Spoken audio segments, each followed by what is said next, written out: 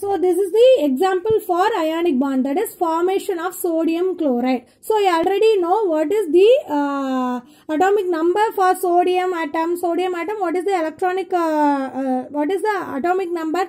11. So what is the electronic configuration? 2, 8 and 1, right? K shell, L shell, M shell. So 2, 8 and 1. Okay. The next one is chlorine atom. So what is the atomic number? 17. Okay, 17. So what is the electronic configuration? 2, 8, 7. Okay. So yeah, I want to remind you one thing that I told you in the octet rule. What is octet rule? That is all the atoms they are try to get the stable electronic configuration like noble gases, right? That is they want to get that 8 electrons in the valence shell. That is it want to attain stable electronic configuration like noble gases. Likewise here also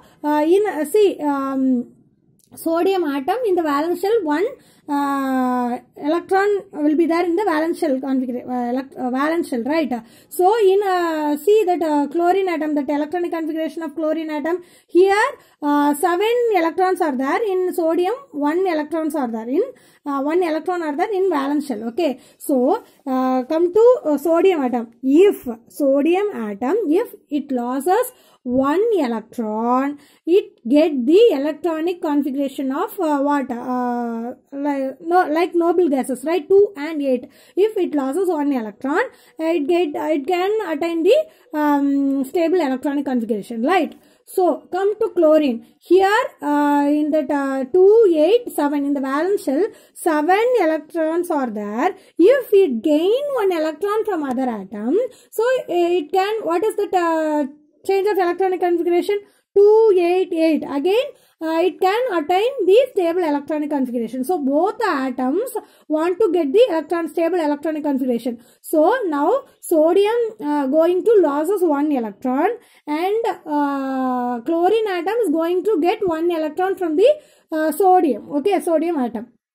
So I want to differentiate the electrons of sodium and chlorine. So for that sodium I use dot to indicate electrons, and chlorine atom I put a cross mark. Okay, so here see, so 1 electron is transferred from sodium to chlorine. So if 1 electron is transferred to chlorine, means what will what change occurs? That sodium form a cation, that is sodium plus ion. Okay, now you don't say that is a sodium atom, you have to say sodium cation because it loses 1 electron. Okay, so it can form sodium cation, Na plus positive ion. Okay, so come to chlorine, means it is going to get 1 electron from the sodium, right? Sodium atom.